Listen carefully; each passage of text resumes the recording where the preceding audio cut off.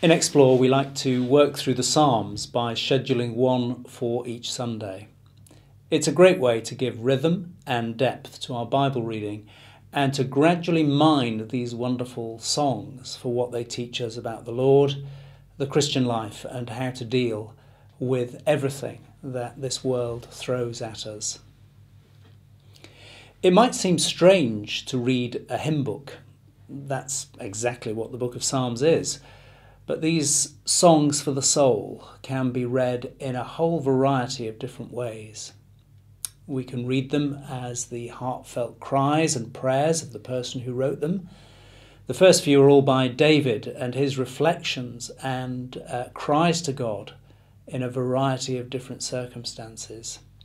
So we need to read and understand these songs as they were written and for the people who first heard them.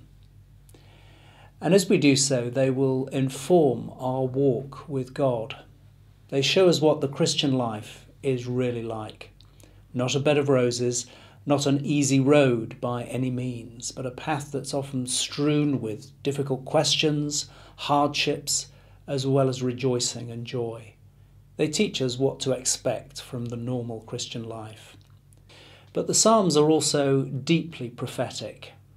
And as we start to dig deeper, we will see Jesus shining through in all his glory. They speak about Christ and the new covenant in a whole variety of different ways. Well, the Psalms in this issue have a wonderful variety of themes. And as you read them Sunday by Sunday, you'll discover the following.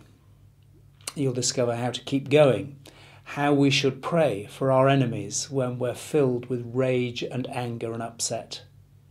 We'll read the most frequently quoted part of the Old Testament by the New and discover why the apostles saw Jesus so clearly in it. We'll see how God and the gospel will satisfy our deepest human longing and needs.